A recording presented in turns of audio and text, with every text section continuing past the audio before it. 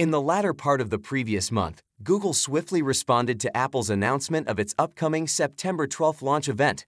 Google's countermove revealed that the Pixel 8 and Pixel 8 Pro would make their official debut on October 4th. Just a tad over a week has elapsed since this revelation, and it's clear that Google is brimming with anticipation for its imminent event.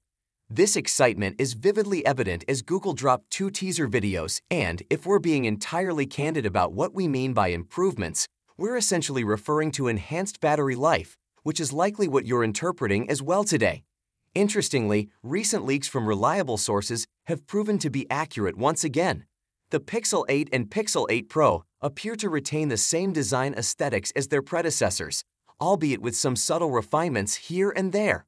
For instance, there's a rumor circulating that the Pro model may incorporate an infrared thermometer on its rear, positioned just below the LED flash circle.